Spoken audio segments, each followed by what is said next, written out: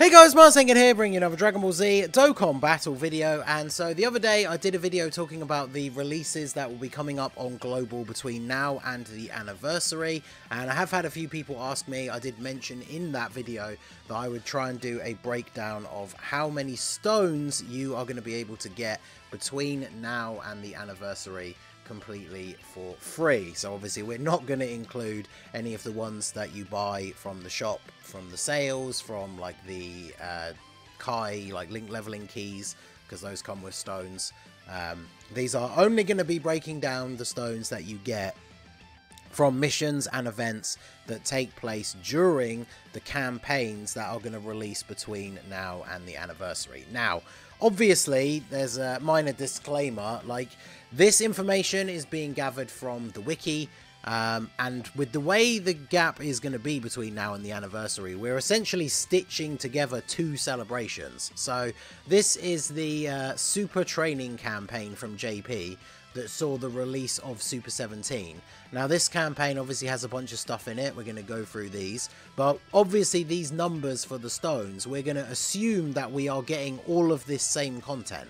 And then obviously the part 2 that comes after this, there was no part 2 of this Super 17 celebration, because then this moved directly into Saiyan Day. So obviously there was no part 2. And then the stuff that came out, that's going to come out after Super 17 for Global, which is the LR Super Buu, was part 2 of the Kale celebration on JP, which for some reason on the wiki doesn't actually even have its own campaign page. So we're going to go through the information on here, but bear in mind that this is based solely on gathering this information from the wiki. Like, if they give us certain events but not other ones, then obviously these numbers would change. They could possibly give us some extra thing as well that we didn't get on JP, which obviously will throw off the numbers a little bit. So don't take this final number at the end to be 100% gospel of everything that we are going to get, but I'll go through the different events and break down what it is going to look like. Okay, so straight away we start off with the login bonus. This will obviously be random items and stuff throughout the celebration. What I've done for this is I've just marked this down as 30, because most of the daily logins, when you've done your things, you're going to get a stone, right? And whilst this particular part of the celebration doesn't last for a full 30 days, once this celebration does start, we are basically a month away from the beginning of the celebration, right? So, whilst it's not the start of the anniversary, I should say. So whilst we're not getting 30 stones specifically from this, obviously this is just, you know, from doing your daily logins, doing the daily missions, you're going to get these things, right? And in terms of the daily missions themselves, there's always at least one stone available from daily missions, usually just for like beating 3 events a day or something like that, right? So I've accounted for 30 for that as well. So login bonus and daily missions is 60. Obviously, if we do end up getting like an extra daily mission that gives an extra stone, that would be another 30 right there, as long as it lasts between the start of this filler gap celebration and then when the anniversary starts. But bare minimum, it is going to be 60. Okay, so then we go down, we have the Dokkan Festival. Obviously, this, like, I'm going to make a video about the banner when we get closer to its release date, but I feel like this is such an easy skip for most people. But obviously you don't get any stones from this, quite the opposite. So then we have the release of the new Super 17 event to actually awaken the new unit. It is a new stage added to the existing event.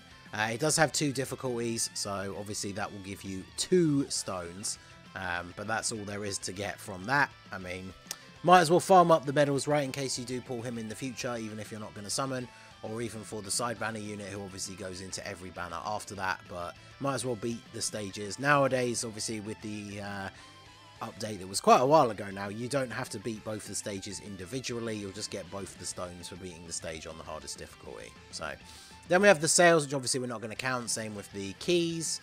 Then we have free-to-play Extreme Z area for the physical Goten, Trunks and Marin, and then the Universe 11 Pride Troopers Casserole. This Extreme Z area has 2 stages for both characters, so it'll be 1 stone for each stage, and then you can see from the missions, you get a stone as a mission reward for beating the stage a certain number of times, right? So that would be 6 stones in total. Then we have a battlefield reset. So battlefield, when you go through for the first time, you obviously get stones as you go through a certain number of the stages. By beating all of the stages for the first time, you get a nice big chunk as well. The way I added this up, I may have missed one, but just by going what's listed on here, 1 or 2 anyway, this lists as 21 stones from a full reset. I don't know why, I feel like it is higher than that from past experience, but based on what's catalogued on the wiki for all the missions, it is 21. So then this campaign also had a new Petan battle. We had one of these recently on Global, but it did not introduce a new set of stickers. It was just Series 10 again, I believe, which fortunately I managed to finish on this most recent one. So a new Petan battle releasing. If we take a look at Petan battle, just by doing one like Petan battle fight, you get 1 stone. And then by collecting the cards or the stickers, you get extra stones. Now, this does mean there is a potential for 11 stones from Petan battle, but that would require you to get all of the stickers from the new set, right? If you only get like 12, you're going to get these 2 stones for getting 10, but then you're not even going to get the ones for 20, let alone the ones for all of them. So depending on how much you actually do the Petan battle, and then of course it is RNG related to actually get the stickers, will depend on how many stones you get out of it. But the maximum you can get is 11. Okay, so then we had 2 new missions for the Legendary Goku event tied to the release of the 17s. You can see they are the only missions that are not available on Global currently, which is Joined Forces and Inhuman Deeds. So both of these missions give you 5 stones, so obviously that makes 10 in total. You know, if for some reason you've never beaten the Legendary Goku event before, you would get extra ones, but I'm assuming most people have done that by now. So just by doing the 2 missions, that is 10 stones.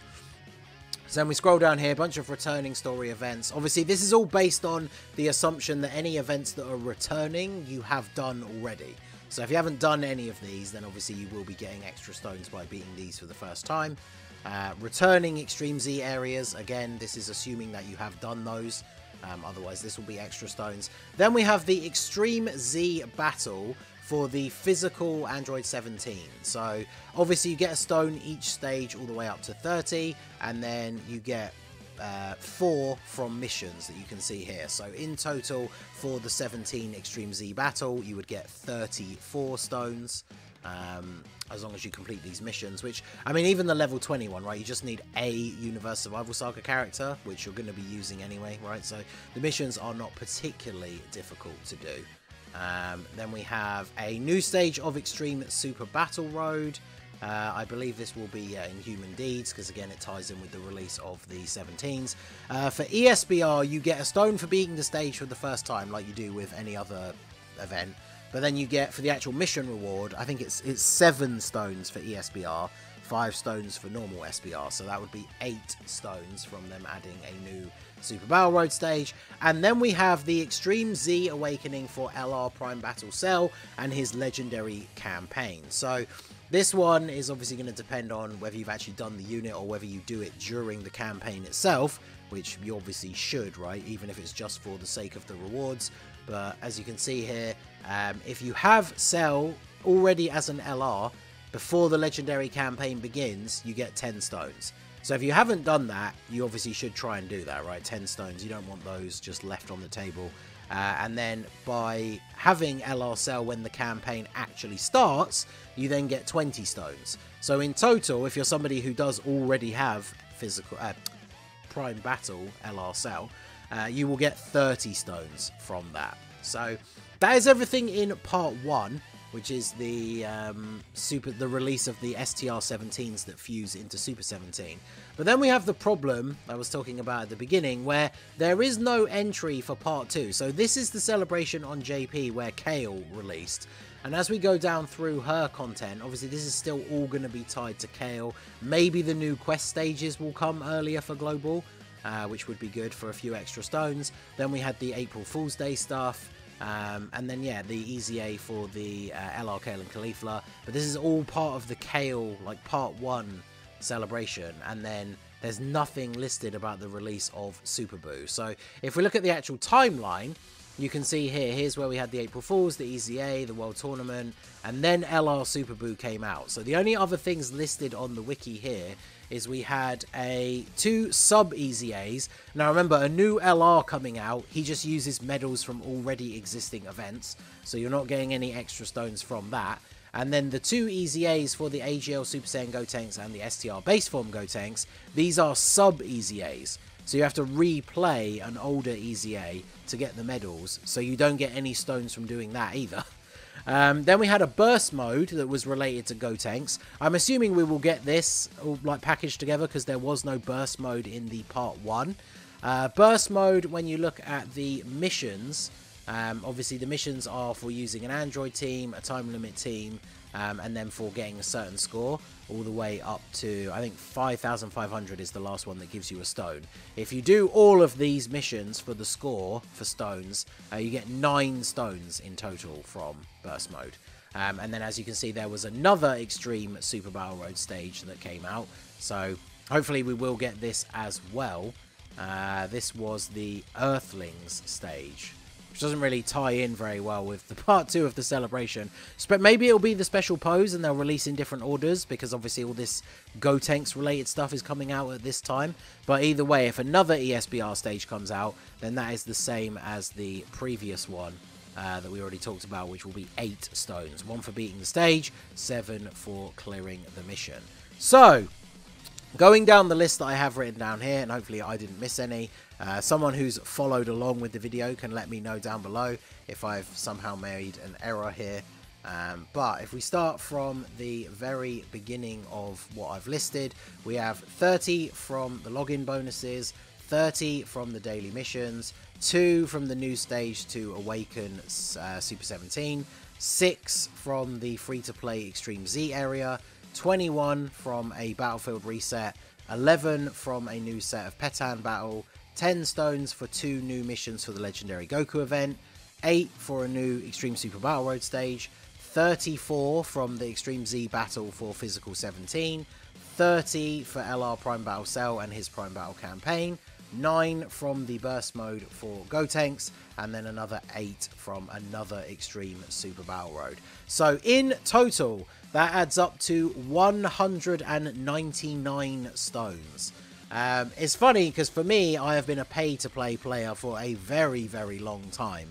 And unless I'm missing something, like obviously this is a very sort of dry filler celebration, but man, that does not feel like a lot of stones between now and the anniversary, right? Obviously there's a couple of days left on this celebration, so you're going to be getting a couple more stones from daily logins and stuff like that, but 200 stones roughly, 199, is all you can look forward to for free during this time between now and the anniversary. Although the other thing that we did get, of course, that we are still collecting is part of the countdown to the anniversary, those medals that will be able to be exchanged for Dragon Stones.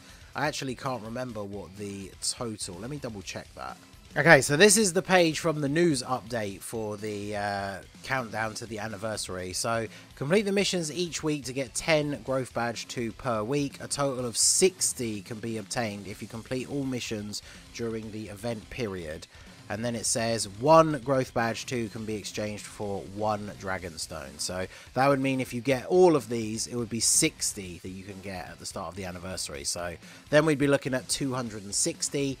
The anniversary itself does give out quite a lot of stones as well, but most of those are during the course of the celebration. And I know a lot of people want to know how many stones they can get right for when it starts, because those are the ones you're going to be using to summon on the banners that the day they come out. I was very confused when I read this the first time though, because it says 1 badge can be exchanged for 1 stone, 4 badges can be used for 1 Kai. Like, I mean, I guess if you're really down bad for Kais, you'd consider it, but I would rather have 4 stones than 1 Elder Kai, like, any time, which that seems very odd to me.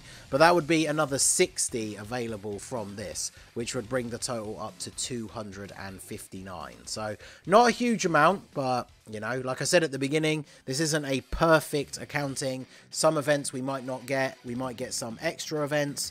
Like I said, we might get extra daily missions that would bump it up easily by another 30. It just all depends what we are actually going to get. But we are going to be looking at, as long as you do these Masters missions, the Rapid Growth missions, you're going to be looking at least 250. So try and make sure you stay on top of doing all of these things that we've mentioned. If you haven't done Prime Battle LR Cell, make sure you've done him. And let me know down below, how many stones do you have right now? Are you free to play? Will you be buying sales for the anniversary? Let me know down below how hard you are going to go for the anniversary. So that is going to be it for the video, guys. This has been the Masked Ningen. Smash that like button, subscribe to the channel if you are new. Check out the links down below for the Discord and the merch store, and I will see you all again soon. Have a good one.